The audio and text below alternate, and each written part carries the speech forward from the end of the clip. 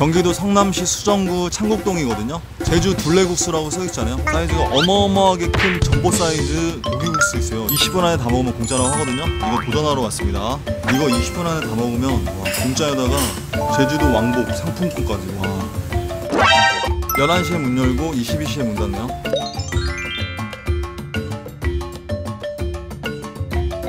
공깃밥 무제한 서비스래요. 와.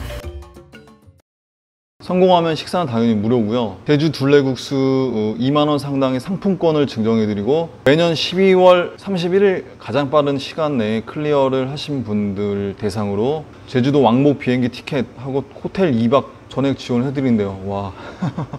저랑 해당이 안 될 것 같아요. 이거는. 제주 둘레국수 지점이 몇 군데 있어요? 전국적으로? 지금 저희 10개. 아, 제주도까지 포함해서 전국적으로 10개 지점이 있나 봐요. 10개 지점에서 지금 도전하신 분 중에 23분 정도 도전했는데 한 명 지금 성공했다고 그러거든요. 성공할지 실패할지 장담은 못하지만 최선을 다하는 게 일단 중요하기 때문에 최선을 다해서 먹어보도록 할게요. 와, 고맙습니다.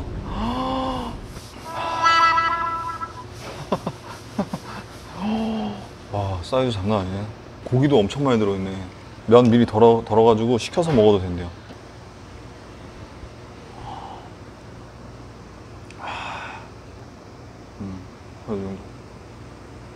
이걸 좀 덜게요. 칼칼하게. 예? 많이 넣으시면 매워요. 많이 넣으면 매워요? 자, 다대기 한 이 정도 넣었어요. 이거 중면이에요, 중면. 원래 고기국수가 중면으로 나온다고 알고 있어요. 고기가 제주도산이래요. 열심히 할게요. 준비 시작.